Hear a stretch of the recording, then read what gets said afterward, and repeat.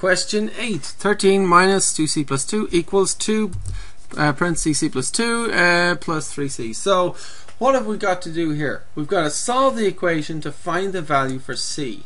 Now there are several steps. The first one is simplify both sides. So just take one side, completely simplify it, and then keep going. Take the other side, completely simplify it, and then keep going with the equation. Right? So let's simplify the left hand side. How would you simplify that? You've got a subtraction on a parenthesis, and these guys are being added, but are they like terms? This is like 2 cherries plus $2. Are they like terms? They're not like terms, so you can't add those guys. The subtraction sign is in front of the parentheses, and that means that it's asking you to subtract everything in here. Subtract the 2c and subtract the 2. Don't just subtract one of the terms. Subtract everything inside the parenthesis. And the common mistake is to just subtract the 2c.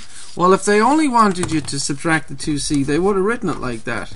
Okay, that says just subtract 2c, but don't subtract 2. This, however, and that's wrong. This, however, says please subtract everything inside the parenthesis. So my point is, if you had an apple, 2 bananas, 3 cherries, and $5 inside a parenthesis, and there was a subtract sign in the outside, that doesn't just mean subtract the apple. It means subtract everything. Subtract the 2 bananas, subtract the 3 cherries, and subtract the 5. All of it. Okay? So, anyway, and the other way to do it is to go, okay, that's like one, there could be a 1 here. That's like one bag, one group of terms. And I can multiply -1 in here and here to get -2c minus 2. Anyway, that's what I end up with. 13 minus 2c minus 2. And what happens when you add like terms? 13 minus 2 goes together. That makes 11 minus 2c, right? Now let's simplify the right side. So you've got 2 times c plus 2, and you can use the distributive property there to get 2c plus 4, right? Plus 3c, right? And then add like terms. What do you get? 2c and 3c, 5c plus 4, right?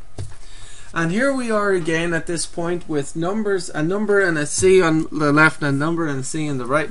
What do you do now, and what happens? Well, at this point you could subtract 11 from both sides. You could add 2c to both sides. You could subtract 5c from both sides, or you could subtract 4 from both sides. It doesn't matter. You could subtract 11 from both sides and it would all work out. Or you could do so, whichever you like. Or you could add 2c to both sides and everything would work out. As long as you do the same thing to both sides. Just for fun, I'm going to subtract the 5c from both sides. Okay, and then I'll get 11, and then -2c minus 5c is -7c. Okay, and that makes 0, and then I have 4. So now I have a couple of numbers and just a c term, right? So I'm going to try and get the numbers together. So I'm going to subtract 11 to get all the numbers over on this side, and I'm left not just with 7c, but this negative sign still comes down. And what's 4 minus 11? It's -7, right? And then I divide both sides by -7, and I get c equals +1. Okay, and because it's such a long problem, I'm definitely going to check this one to see if we got the right answer.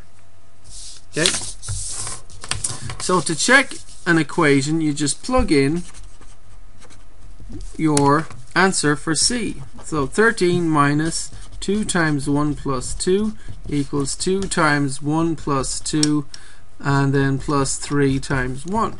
So I'm going to plug 1 in for where c appeared in the original equation.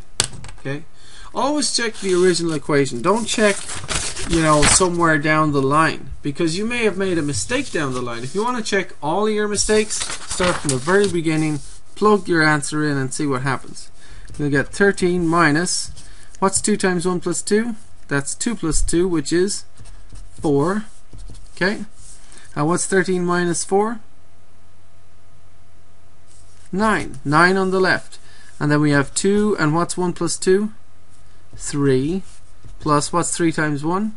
3. So that is 6 plus 3, which is 9. So 9 on the left, 9 on the right. Both sides are the same when we plug the number 1 in for C. Therefore, that is the correct answer. C equals 1.